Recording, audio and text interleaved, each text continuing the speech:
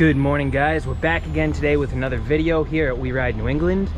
We got the new belt on the machine. It hasn't been rode yet, so we are going out to the pits. We're going to be doing some riding today, some break-in procedure, and we got a whole lot to discuss as well, guys. So stay tuned. Let's get out there and have some fun. Alright guys, we are out here riding again today. We have the brand new belt on, no miles on it yet. I reset the trip there, and let's get right out there and start breaking in this belt, doing some riding, and also discussing a few things here.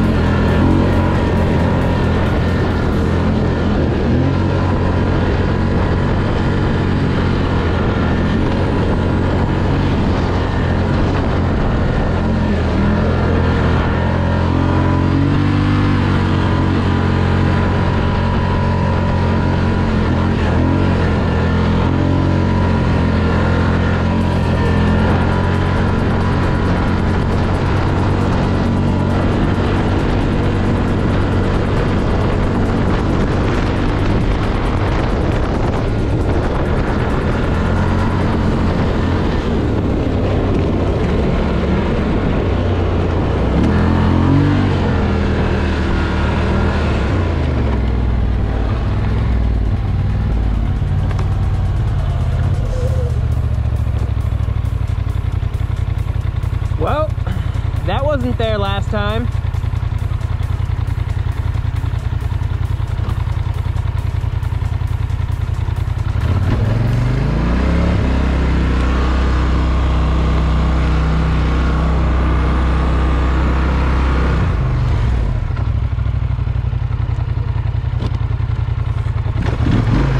So far so good, seems to be riding nice and smooth.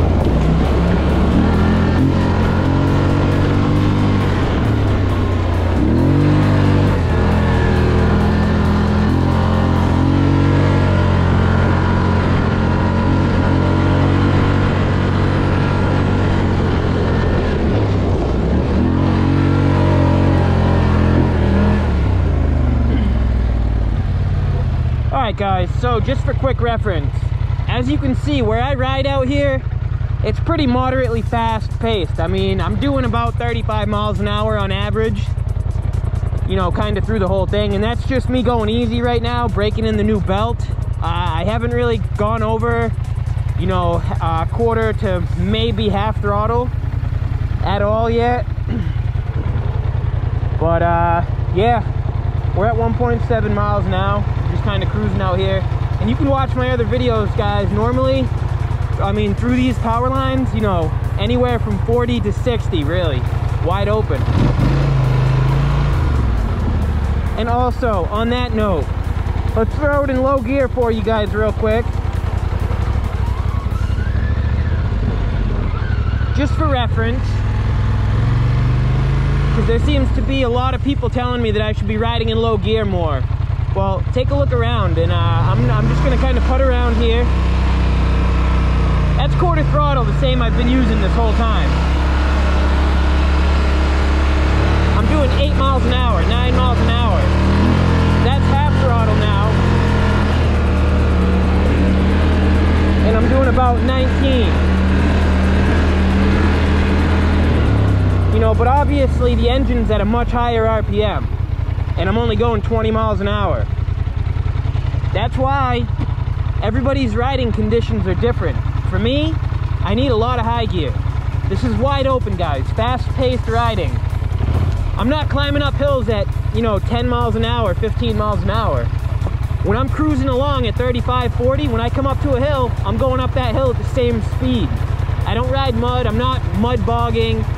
I'm not going up like rock hills and tight, intricate stuff where I'm rock crawling in low gear, guys. This is all high gear riding, wide open space.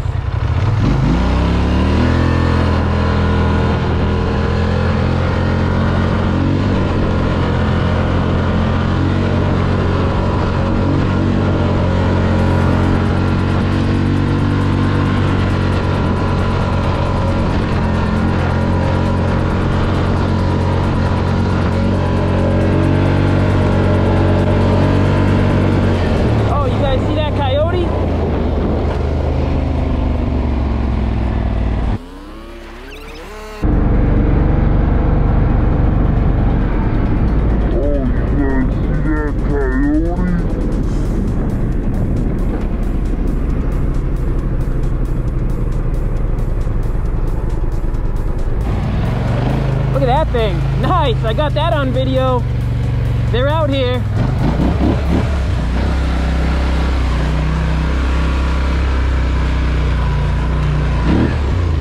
Gotta love it, man. You never know what you're gonna see out here.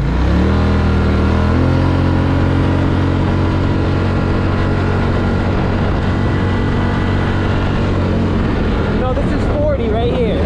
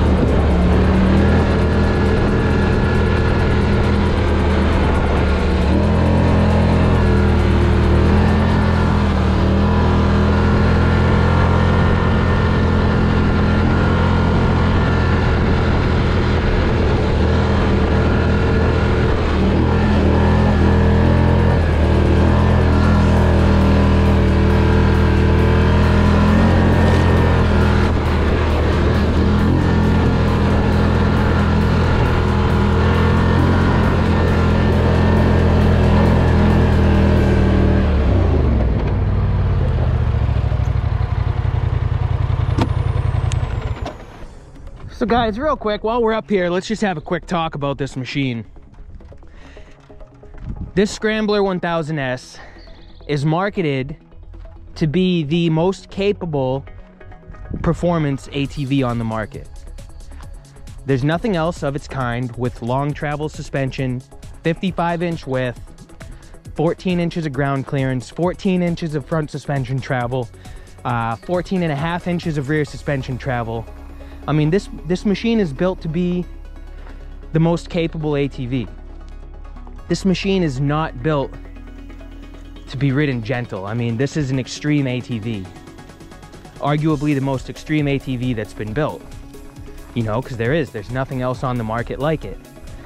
I mean, so, you know, a lot of you guys are saying like, oh, you're riding it too hard, this and that, you're jumping it, you're breaking stuff. Guys, this is what it's built for. I mean, look at the suspension setup. This is literally what this ATV is marketed and built for. Extreme riding, fast riding, you know, hardcore riders, like jumping it, everything. You know, this isn't like a Honda Rancher like what I used to have, or even my old TRX 400, 450. I mean, I've had tons and tons of machines, guys. Tons of four-wheelers, tons of dirt bikes, go-karts, you name it, I've had it, jet skis. This is an extreme machine with an extreme price tag, $15,000, okay? This is supposed to last and be durable and be ridden hard and be able to take that abuse. And honestly, it has. I'll be honest with you, yeah, when I did jump it, I came down on the back right wheel. You know, obviously not on purpose. I didn't say, hey, let's land this on the back right tire and see if we can blow an axle. No, it happened. The axle snapped. The dealer deemed it was a weak component, which it could have been, or it could have, you know, I'm hoping it's not going to blow every time I hit a jump, because then this machine is not what they built it for and what they market it for. You know, this isn't the most extreme ATV. If you can't hit a jump on this thing without an axle blowing, what's the point in spending all the money on it? So we're going to see, you know. It's still very new to me. We're going to see how it holds up, and we're going to put it through the paces and see what happens. I mean, the belt, you know, that could have been anything. I did the break-in, you know, by the manual, which we're going to talk about in a little bit. I'm going to break out the manual, and we're going to read the break-in procedure. So anybody that's curious, you know, you'll know exactly what Polaris recommends for a break-in. Hey guys, important to ensure long product life. It is very important to follow proper break-in procedures. See your owner's manual. Here we go, guys. Here is the owner's manual for the Scrambler XP 1000S. Let's dive right into it. Here we are. Engine and drivetrain break-in. Fill the fuel tank with gasoline. See the fuel tank section for details. Always exercise extreme caution whenever handling gasoline. Check the oil level. See the oil check section for reference. Add the recommended oil as needed to maintain the oil level in the safe operating range. Drive slow at first. Select an open area that allows room to familiarize yourself with the vehicle operation and handling. Avoid aggressive use of the brakes. Vary throttle positions. Do not operate at sustained idle. Pull only light loads. Perform regular checks on fluid levels, controls, and areas outlined on the daily pre-ride inspection checklist. During the break-in period, change both the oil and filter at 25 hours or 1 month. I have already done that at about 10 hours. Check fluid levels of transmission and all gear cases after the first 25 hours of operation and every 100 hours thereafter. Okay, so here we go.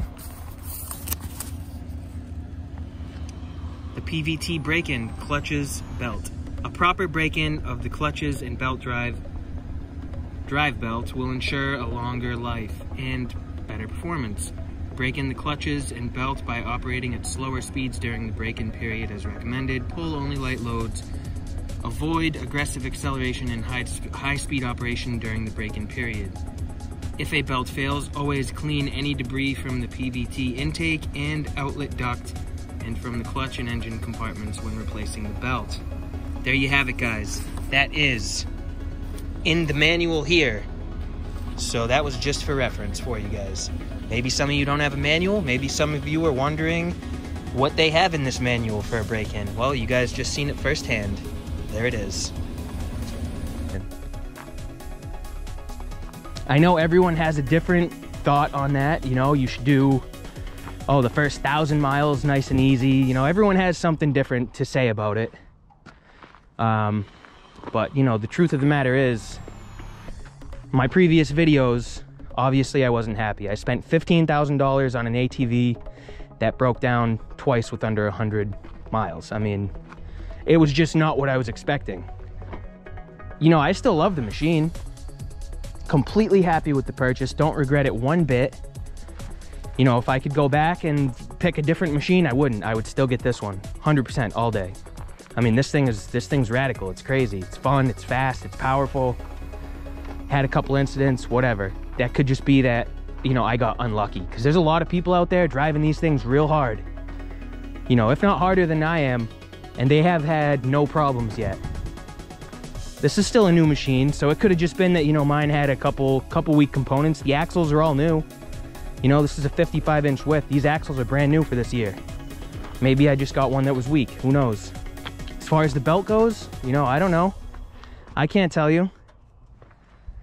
Everyone's saying it's because I don't use low gear enough, but guys, I'm out here in the wide open. I'm cruising along.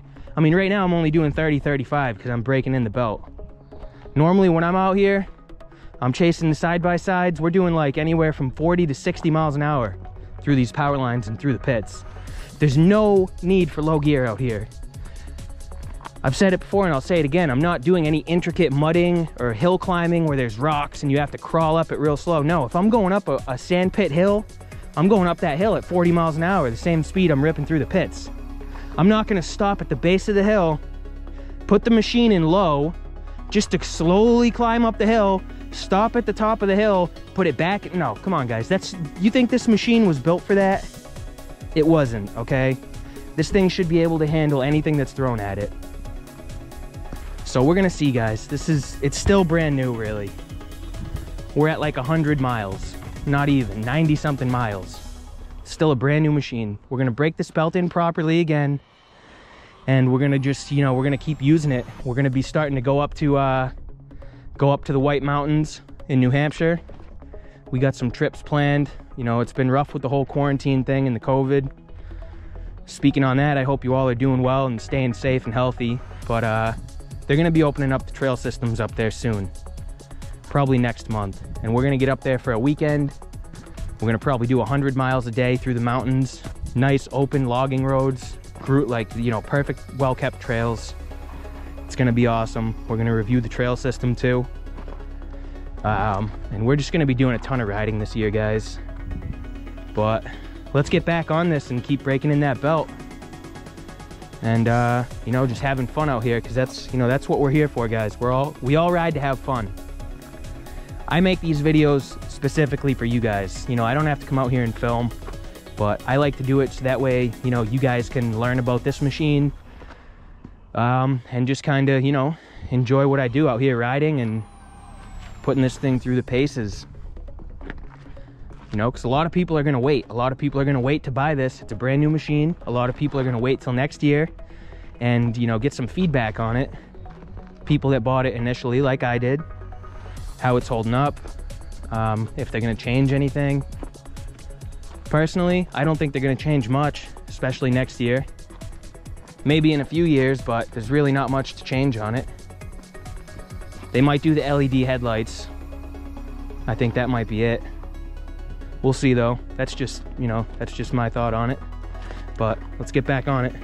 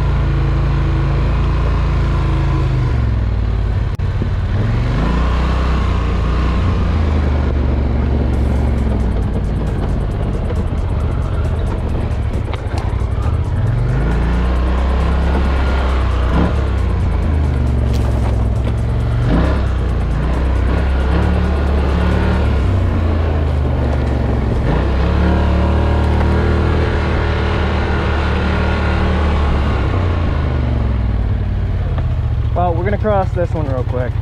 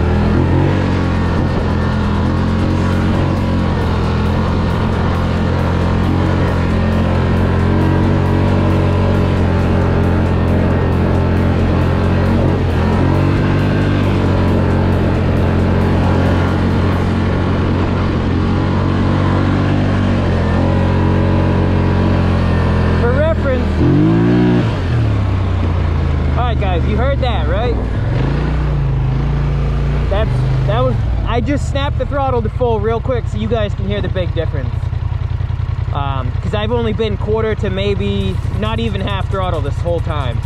So I wanted you guys to be able to hear it so you can distinguish the difference in my video. Because I know the break-in police, they'll be saying, oh, you're going way too hard on the throttle. Nope, not even close.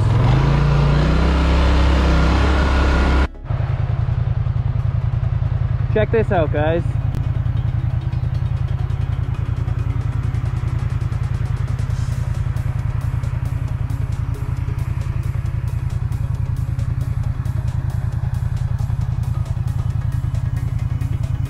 This is what's ruining this place. That's a condom. Young kids are coming out here and destroying this place for everybody that actually uses it, respects the property, and just rides. Guys, there's trash everywhere out here. Pieces of debris, metal. This is dangerous for the people that ride, first of all. Second of all, it's just straight up disrespectful. If these kids want to come out here and have fires, that's fine. If they would keep it contained to just a normal bonfire, they'd probably be able to continue coming out here without any issues. But this, guys, this is what's going to get this place shut down in a hurry. I don't know what is wrong with kids nowadays, man. Let's ride.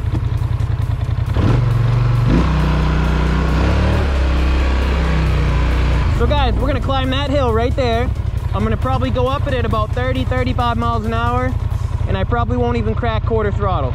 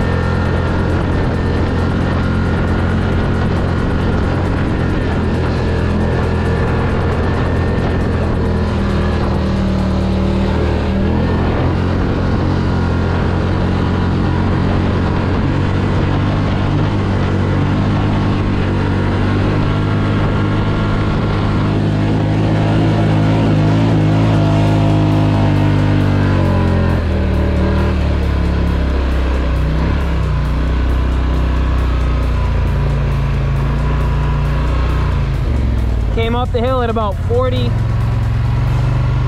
Drop down to around 10 for the top. No strain on anything.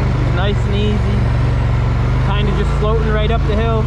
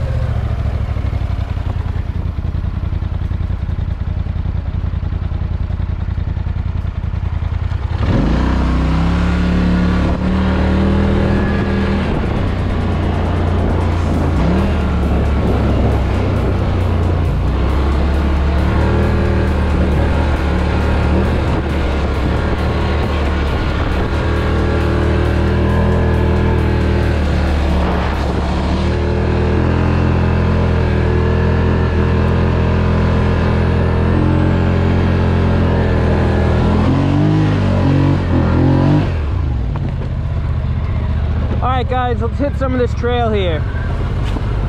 Change the scenery a little bit.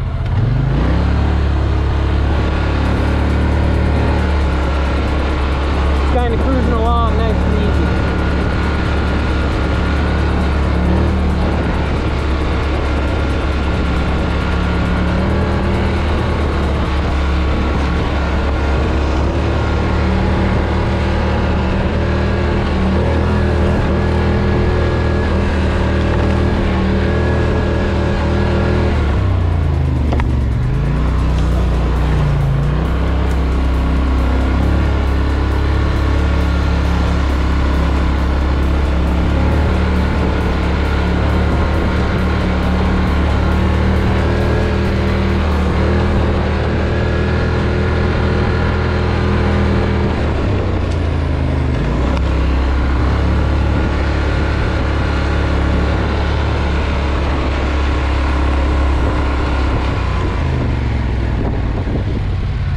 Remembers this spot.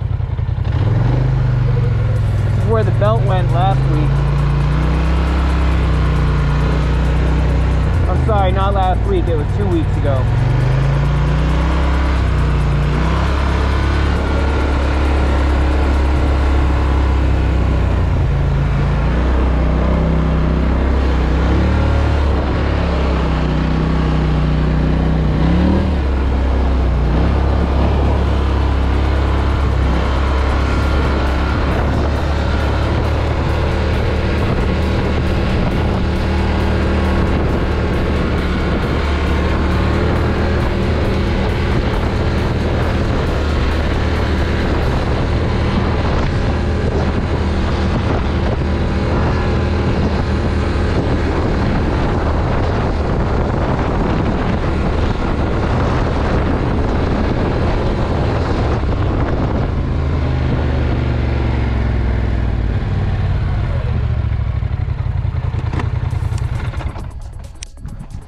Hey guys, so real quick, I just want to thank you all because we completely destroyed that goal of 1,000 subs.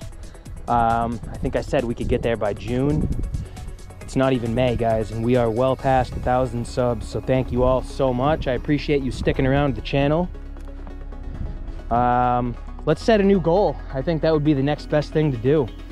Let's go for 2,500 subscribers by the 4th of July. I think that might be possible. We'll see. So if you're new to the channel, if you love riding like I do, and you want to watch riding videos of a lot of different places, Maine, New Hampshire, Massachusetts, Vermont, might even try to check out Connecticut a little bit, New York. I'm gonna be going everywhere, guys, so if you're new, subscribe. It's gonna be a fun year of riding, that's for sure. And I'm gonna let you guys know all about this machine here, as I have been. I make these videos for you guys, like I said. I mean, you know, I'm out here riding. I don't need to be filming. I do it for you guys. I love making the videos, don't get me wrong, but I want you guys to be able to see how this machine is, learn about it. Maybe you're buying one soon. and you want to see how they are, get some reviews on it, that's what I'm doing for you guys. And also trail systems, like I'm going to be riding Maine, like I said. I go up to Jericho, to the state park a lot. So you guys will get to see all the types of riding and different spots where you can ride. And, you know, maybe I'll even see you out there on the trails. We're just out here having fun. We're just riding, enjoying the outdoors and the, you know, the machines. It's fun, guys. We love this. Comment down below, guys. Let me know what you ride. I know there's tons and tons of people. I know I'm gonna keep getting these comments. Should have bought a Can-Am, should have bought a Can-Am. I've been there. I got buddies with Can-Ams, brand new ones. They have problems too, guys. No perfect machine out there. But yeah, comment down below. Let me know what you're riding out there. Quick shout out to Troy Power Sports in Troy, New Hampshire. Awesome dealership, guys. If you're in the market and you're in the area, go check them out. They were a pleasure to work with buying this machine.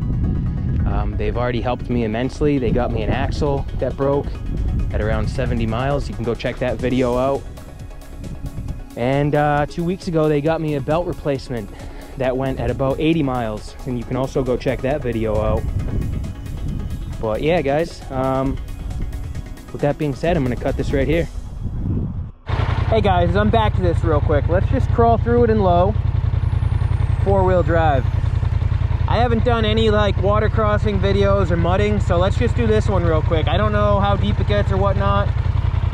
It doesn't look too bad, but let's just slowly get through it here for you guys. We're in low, we're in all-wheel drive, let's get it.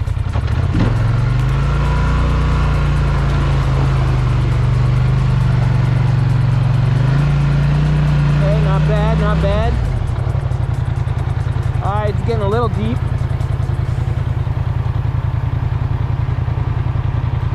I don't know, should I turn around now or keep going? I don't have a winch and I'm out here alone. I think I'm gonna turn back.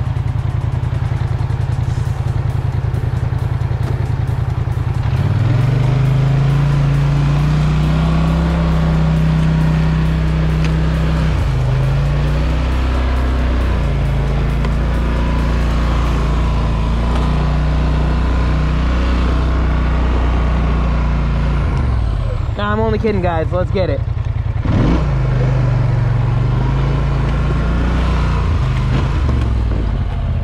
See, I had you all fooled. You know that? You didn't think we'd go for it. That's funny.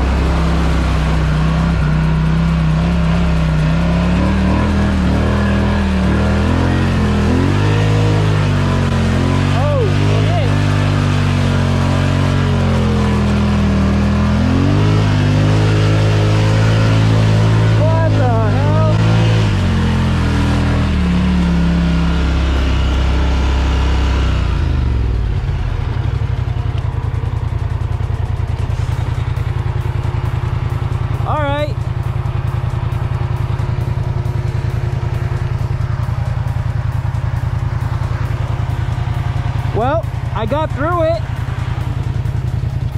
That was some deep stuff right there. My goodness. Guys, I thought that was just gonna be a puddle.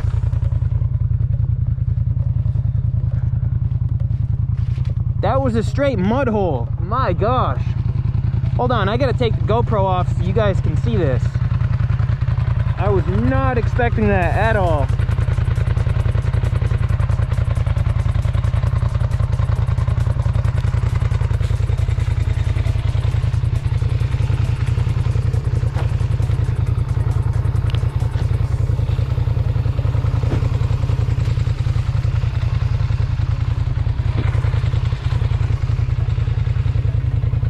Alright guys,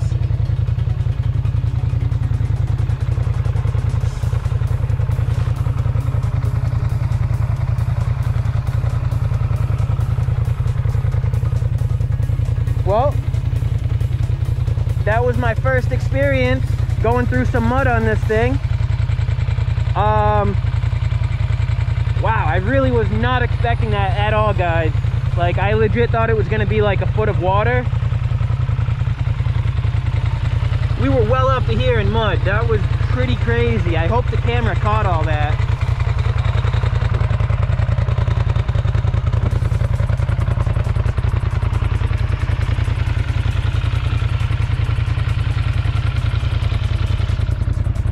ride mud, guys. You know this. I do sand pits. I like to ride fast. I didn't want to get soaked. Literally drenched in mud. This is crazy. Because guys, see, most of the puddles around here, like this one, I probably should have went through. It's probably just like a foot of sand at the bottom, you know? I mean, like a foot of water with sand at the bottom. I don't know, this one caught me by surprise.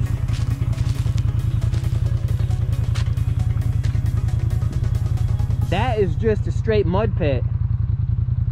I should have went with my gut initially and not did it, but it was fun. I can say it was fun. Unfortunately, it's not the warmest day here today. I'm freezing cold now. My boots are completely filled with water and mud. Everything kinda is completely muddy and dirty. So with that being said, guys, I'm gonna get out of here right now. I'm gonna go home, get this thing washed up, and not do that again next time. But thank you guys so much for watching. If you guys enjoyed that, be sure to smash that like button. Subscribe if you're new to the channel. We're gonna be doing tons and tons more videos, guys. And yeah, I'm gonna cut this here. Peace. This thing is dirty, guys. Filthy.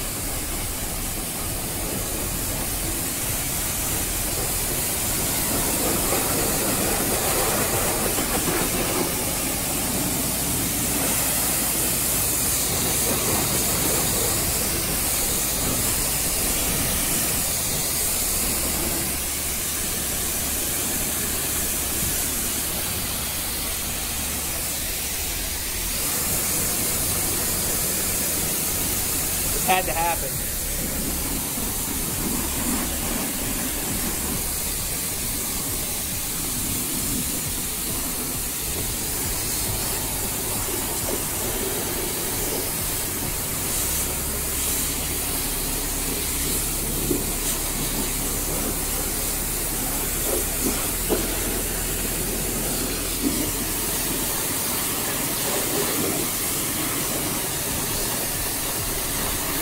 If I brought those home, my wife would have killed me.